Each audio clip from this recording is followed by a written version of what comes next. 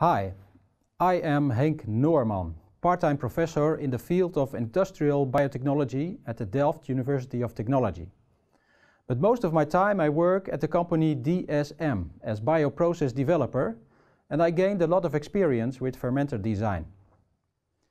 Today, many products such as biofuels, antibiotics, enzymes and monomers for bioplastics are made with the help of microorganisms in large-scale fermenters. Typical dimensions of an industrial scale fermenter are a diameter of 4 to 6 meters and a height of 10 to 20 meters or even taller. In this picture you see two persons working deep down in the fermenter. They are surrounded by a huge spiral tube that is used for cooling of the fermenter. And this relates to the central topic of this movie, heat removal.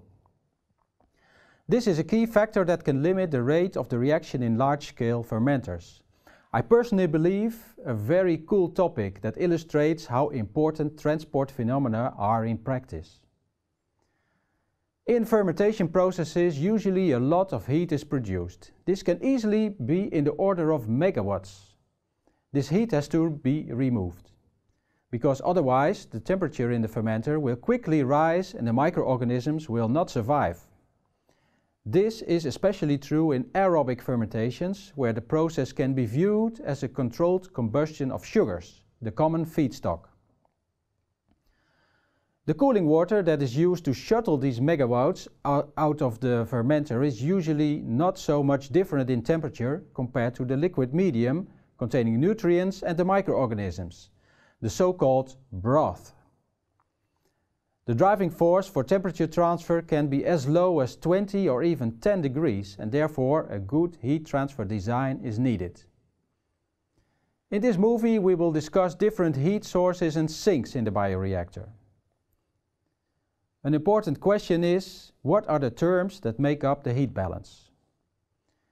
The process reaction is the first and largest contributor.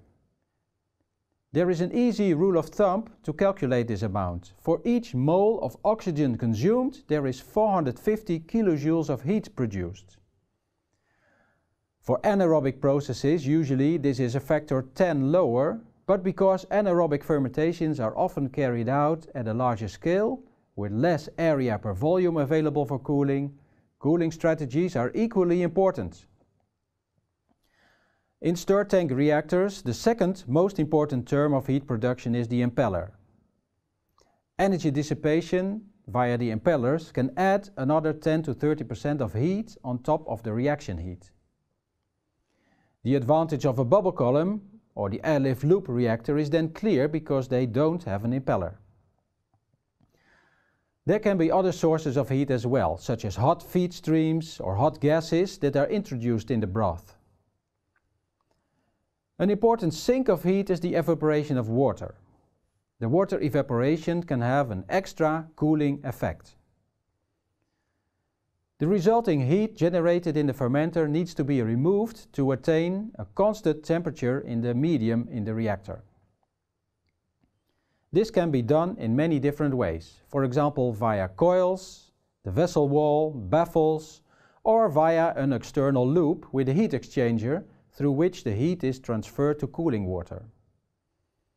We will have a look at the cooling coils first, mounted either as a long spiral inside the reactor or welded as half pipes at the outside wall.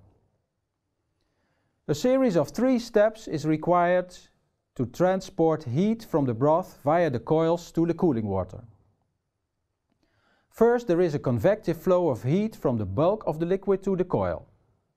Secondly, there is transfer of liquid through a film outside the coil and conduction through the coil material and then transfer through a liquid film at the cooling water side. And thirdly, there is a convective flow away from the system via the cooling water. At this point we introduce 2 key terms. The heat transfer coefficient expressed in watts per square meter cooling area per Kelvin, and the heat capacity with the units watts per Kelvin. You might wonder whether there are temperature gradients in the bulk of the broth in large fermenters.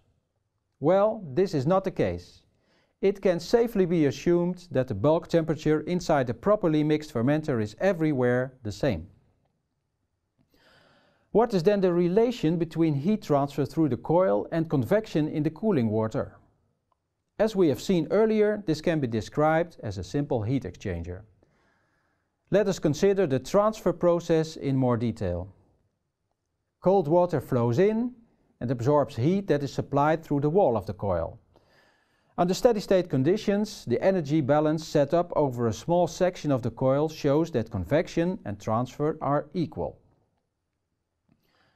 We already know that the temperature of the broth is constant. That means that the wall temperature of our heat exchanger is also constant.